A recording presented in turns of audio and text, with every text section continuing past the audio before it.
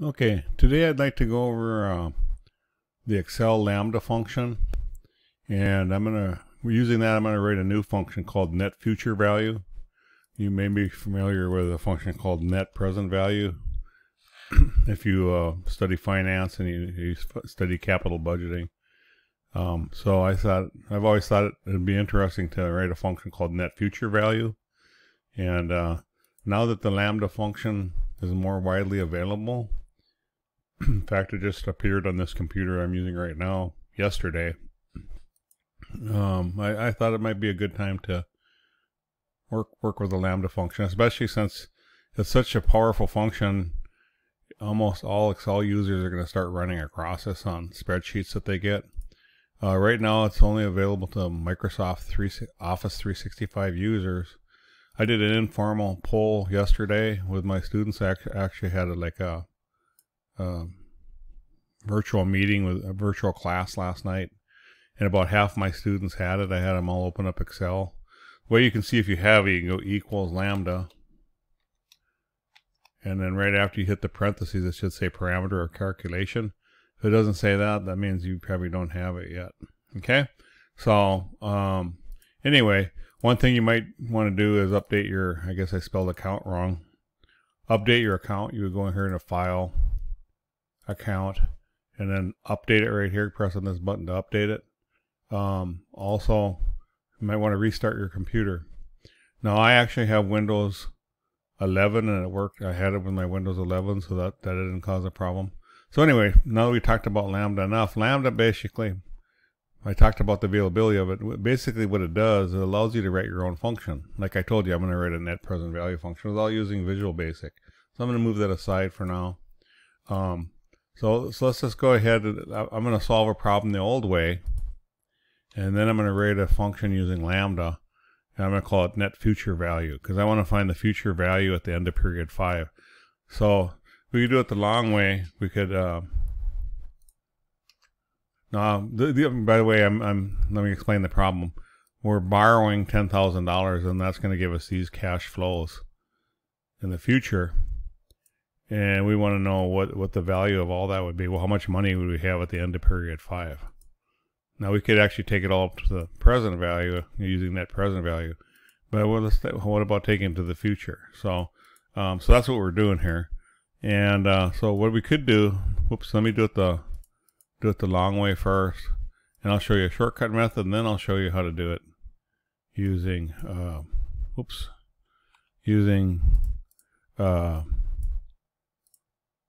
using the Lambda function. We'll create our own function. So I'm going to say the future value of these cash flows. And so this is going to be equal to the future value of the rate. By the way, I'm assuming it's kind of a simplistic assumption, but we're assuming the interest rate's the same whether we're borrowing or investing. And I'm going to go ahead and F4 this to make this an absolute reference and type these dollar signs in front. And because when I copy it down, I don't want it to move off of that. And then the number of periods is going to be this F4 minus this, right? So it's going to be it's going to be 5 minus 0, so it's going to be 5 periods. So here it's going to be 5 minus 1 and be 4. So again, I want that always to stick on that 5.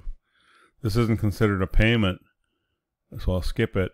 And I want, now the way present value works, if you remember, or the way future value works, if you remember, and present value, a lot of the Excel functions work this way. It pays attention to the cash flow. So if I put a negative here, I'm going to get a positive on the other side, right? If I invest a negative, I'm going to get money back. Well, I want the answer to be the same sign as up here, so I'm going to start out with, I'm going to flip the sign on this, and then so $10,000. If I owe $10,000 in period 1 and don't pay anything back on it at the end of period 5, I would owe $762.82.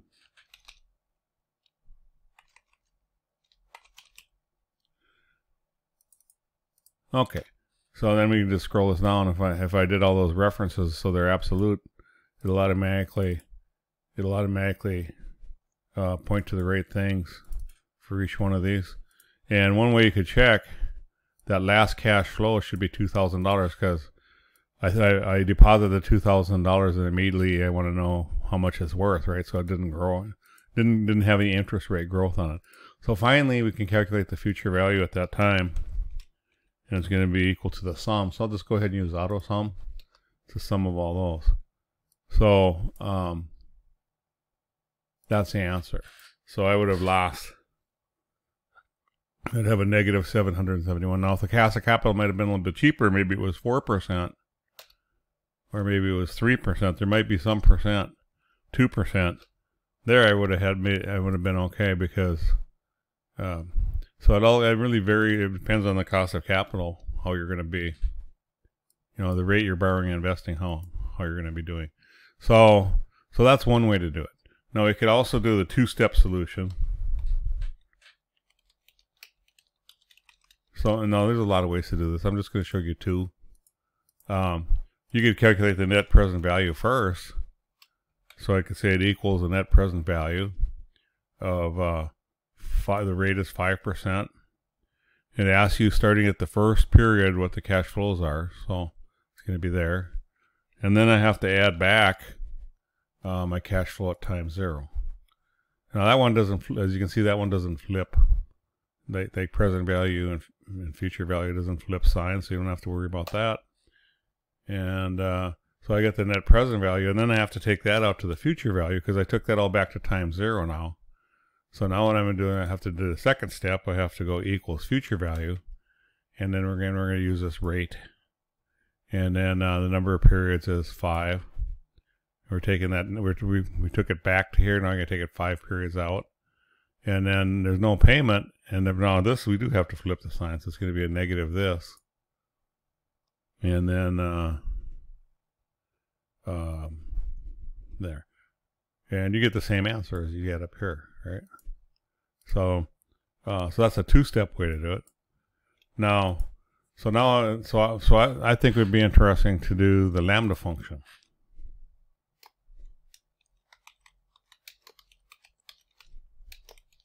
So first we have to write the function, and then we can use the lambda function as a solution. So I'll write the function over here. So we have to create a lambda function because we don't have it. So I'm going to say equals lambda. And like I say, since lambda is working on this computer, I can use this. So I have to put some parameters in. So what inputs do I want? So first thing we want is rate. So I'll just call that R. So we have to name our parameters. And then the next thing we want, when we calculate this net present value, we have R, and then we have the cash flows. So I'll maybe say CFS for cash flows. Remember when we highlighted 1 through 5, we're going to need that. And then we need cash flow 0, so I'm going to maybe call cash flow 0. And then finally we need how many periods we need into the future. So maybe we'll just call it periods. Okay, and then finally we can put in our function. So these are the parameters I'm going to call with my function. I'm going to put in my function. So first I'm going to do this in the order we did it here. So first I'm going to do this part of it. I'm going to do this first step. So I'm going to say NPV, and then if you remember right, with NPV this B9 was the rate. So I'm going to put an R because that's what I called it, the rate. And then value 1 through, then it wants the values 1 through whatever. That's these numbers right here. So we call that CFS, and then we can close that.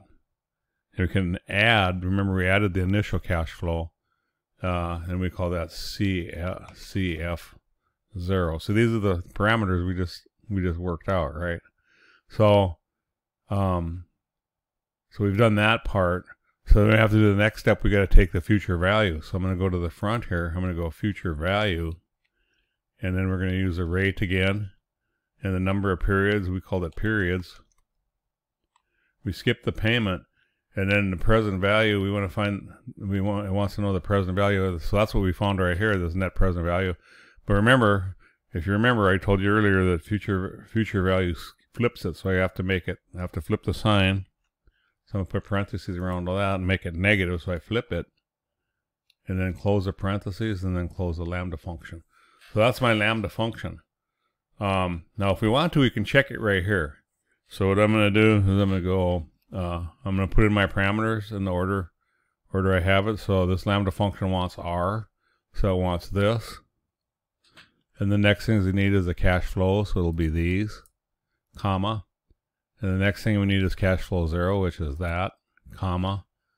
And then finally the number of periods, which is that. And if I close the parentheses and I hit enter, it should give me, let me format this the same. So it gives me the same answer. Let me go equals formula so you can see that formula. All right. So now we've written the function, we've tested it, put in the parameters in, and we know it's the same answer that we got here and here. Okay. But now how do we call it up? So now this is where you use something called name manager. This is a step. This is another step, but it's not really that hard. You just go into formulas and go into name manager, and we're going to do a new function, a new name, and we'll call this net future value, right? And you can put in some comments here, like rate is the rate in percent. We just say rate.